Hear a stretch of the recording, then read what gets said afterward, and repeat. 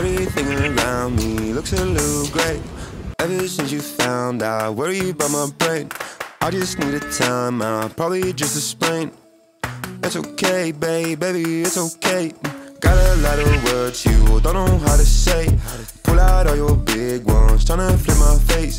I give you a big hug, say I'm feeling great. Hi everyone, if you're new here, my name is Jamie and I post videos every Sunday. Today I'm sharing a few restaurant and cafe recommendations in Melbourne. You might be thinking like, what the heck Jamie, don't you live in Perth now? And you are 100% correct. I am making this video because I recently found all this footage on my hard drive and realized I had never uploaded these videos. I couldn't let the footage go to waste. I really hope you enjoy the recommendations. Please let me know in the comments if you've been to any of these places. I'd love to know your thoughts. Anyway, let us get on with the rest of the video. Starting with Tori's Cafe, which is tucked away in a laneway in the CBD. It has amazing cakes and desserts, and their display always looks amazing. I really love their drinks. I've had their matcha and hojicha lattes, and they were delicious. The cafe interior is so cozy with couches and armchairs. It has a real rustic and vintage feel. I felt like I was on the set of Friends when I was sitting on one of the couches. And this cafe definitely gets busy, and the line is often out the door and seats fill up quick, so keep that in mind. Moving on to Hub's Bagels. I used to live in the area and absolutely loved living so close to these bagels. Their savory and sweet bagels are delicious with so many great options. You can customize your bagels, which is great, or go with their set options. Also, their coffee is so yum. Their oat latte is one of my favorites in all of Melbourne, and there's always a huge line, but I promise it's worth it. This little cafe is just down the road from Hub's Bagels, and I absolutely love their croissants and pastries. Their almond croissant was my favorite, and their service was always so friendly, and I really miss living so close to Coco's. They also have a coffee takeaway window, which I always appreciated, and it's so great when you're on the go. La Bajo is also a Japanese-inspired cafe located in North Melbourne in a warehouse. Classic Melbourne vibes. They bake their own bread, and oh my god, their shokupan, which is Japanese milk bread, is delicious. I also love their dirty fries, their sandos, and their strawberry shortcake. I love this place. I absolutely loved going to this Carnegie spot, and I know there's also one on Flinders Lane. I absolutely love the crepes and coffee. I gravitate to more of the sweeter crepes, and I especially love the Lady Petrova with strawberries and Nutella. I also loved the Biscoffoli, which had lotus biscoff spread, ice cream, crushed pistachios, chocolate, and raspberry. Kalia was a regular spot for my husband and I when we wanted some reliably good Japanese food. We always went to the one in Chadstone, but there's also one located in Emporium. I especially loved their purple sweet potato latte, their sukiyaki bowl, which was the marbled wagyu slices with mirin sauce and a 63-degree egg. I'd often make it a set, so I could also get the salad and miso soup on the side. I loved their desserts, especially the burnt hojicha cheesecake. I couldn't not include my favorite local cafe in this video. This is Spilt Milk, also located in guess where? Carnegie.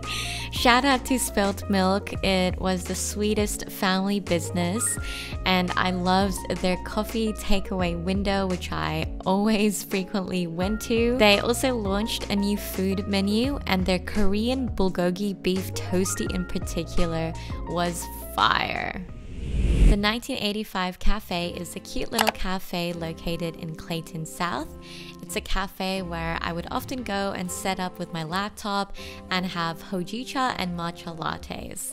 It's a perfect spot for a beverage and a little treat. They have lots of cute and unique cakes like taro tiramisu, a lychee rose crepe cake, and matcha red bean shortcake. I definitely recommend if you're a local in the area to check it out. As a Filipino, I was so excited to try out Sarai Kitchen. I've actually never eaten at a fancy Filipino restaurant before because, if I wanted Filipino food, I would just go to my mom's house. The food and cocktails at Sarai Kitchen were both delicious. We especially loved the calamari, the sinagang, which is the garlic clay pot rice with duck yolk, and the lechon, which is the Western Plains free-range pork belly, and it was served with smoky pineapple palapa. This was such a nice date night spot, and I'd highly recommend. I'm so excited about this recommendation. Bounty of the Sun is tucked away in Balaclava. This was literally the first time I was ever in the area, and the food was amazing. The menu is full of small Japanese plates that are designed to share. We had the oysters, the spicy tuna, the kingfish sashimi, the kingfish sashimi. Jesus. The shoestring fries, the wagyu tataki, the prawn toast, the agadashi tofu, the chicken wing karaage. Oh my god, your girls had a feast. Whether you're a local or a tourist, this one is worth venturing out for. Tipite is a beautiful Italian restaurant. We had the bread with the burrata to share, and I ordered the lasagna, and oh my god, 2 people can share this. It was delicious and so incredibly filling. If you're a fan of hot pot, you have to visit Panda Hot Pot in Carlton. The venue is absolutely massive. It is like no other. There is literally a 1.5-ton floating dragon suspended from the ceiling, which is honestly such a showstopper. It is completely decked out, and there was even a performance during our meal. They offer nightly performances which range from face-changing shows, music performances, Chinese traditional dance, as well as panda shows. It's honestly such a memorable experience. You can order set menus or a la carte, and they also have a bunch of different options for your dipping sauce, and they also have drink options as well. You definitely need to make a booking, so get in quick. Now, Roti and Roti is a small family business based in Glen Huntly. I think this is a great place if you are a local in Melbourne and already live near the area and just want some consistently delicious and affordable Malaysian food. Again, this is a restaurant my husband and I always used to go to. We especially love the nasi lemak, the roti, the Taiwanese fried rice, and the dessert, especially the roti pisang. So just letting you know, this place does not have any aesthetic. This is not a cute date night spot, but who cares, because the food is it and the service is so friendly. For dessert, I love Kori ice cream. It's one of my favorite ice cream spots, and this is located on Glenferrie Road in Hawthorne. It is inspired by the Japanese kawaii culture and the hyperpop movement. They have such unique flavors, including 24 fresh flavors in store every day, including 8 plant-based.